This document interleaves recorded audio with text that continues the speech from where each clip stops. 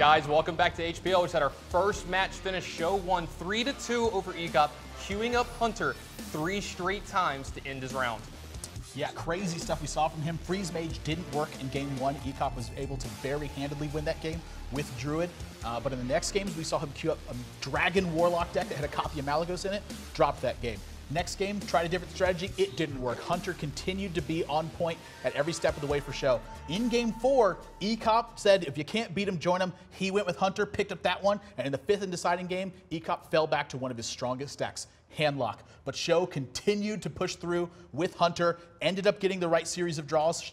ECOP not able to utilize 2 Molten Giants. Series goes over to Sjow. Yeah, series went over to Sjow. Now, we saw some really interesting things in that match. We talked about Sjow being a control player before the match, and we were building up the tension for it.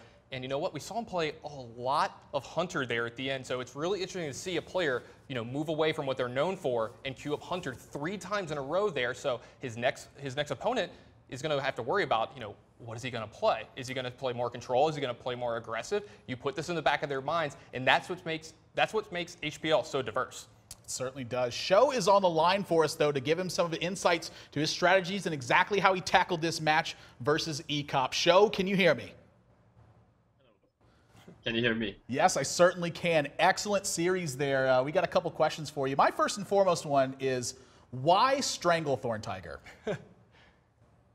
Well, it's between Stranglethorn or Belcher in that spot. And since ECOP kind of played more defensive decks and control decks, Stranglethorn Tiger is better than a Belcher. Yeah, I can see. I mean, it did some work there in some of these games.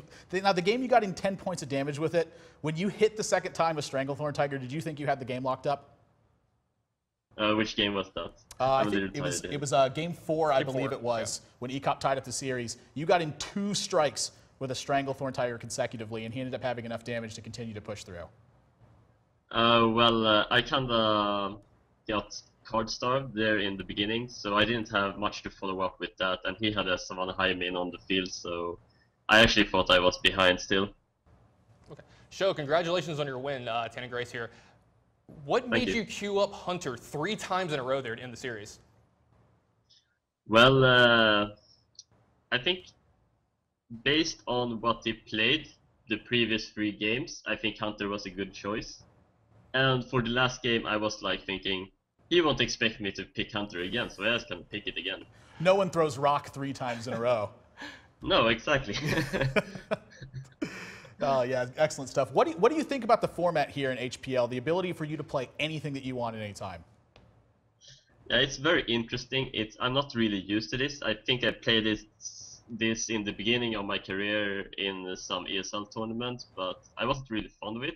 But it's very interesting. I kind of made a thing here that I swapped Explosive Trap for Snake Trap, which kind of mindfucked ECOP there, I think, in the Mage versus Hunter series. Because he thought it was probably explosive or freezing, so he went for my minions to see if it's freezing, but then he procced the snakes. So you can change your deck how you want based on what you're seeing. So that's very interesting. So it really favors the innovative deck builder, or at least changing small cards here and there. As well as trying to abuse your opponent's style based on what they previously played, which is exactly what you did in that series. And I think it's what closed it out for you. Yeah, I think so too. All right, thank you for your time, Sjow. Now, we're going to actually move on from here. Thank you, Sjow. You won a quick match, or not a quick match, but a grueling match against ECOP here, 3-2. Guys, stick around. We have another match for you. We have Dog versus Kranich coming up. You're watching Hearthstone on PvP Live.